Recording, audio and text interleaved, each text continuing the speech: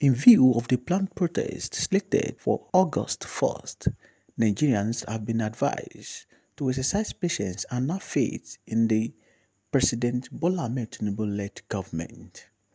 The Deji of Akure Kingdom, Ondo State, Oba Dr. Olade Ogunlade, explained that President Tinubu, who is just 1 year in office, needs more time to address and lessen the nation's economic hardship. The monarch stated this shortly after meeting with Nigeria's former president Olusegun Obasanjo and the Alake and paramount ruler of Egbaland, Oba Adedotun Gbadebo in Abeokuta, the Ogun State capital.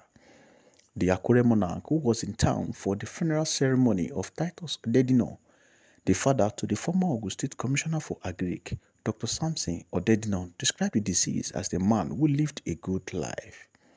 Ogunlade, however, expressed confidence in the present administration of President Bola Ahmed Tinubu, maintaining that Nigerians will call for a second time at the end of the first tenure.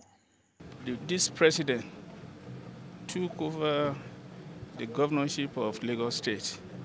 The economy was like this. He said they should wait, and he turned everything around. And he's appealing to the whole nation that they should wait. This is just for 1 year. The economy was a mess before he took over. Let them wait. Before he finished the first time, they will be calling Lekonsi.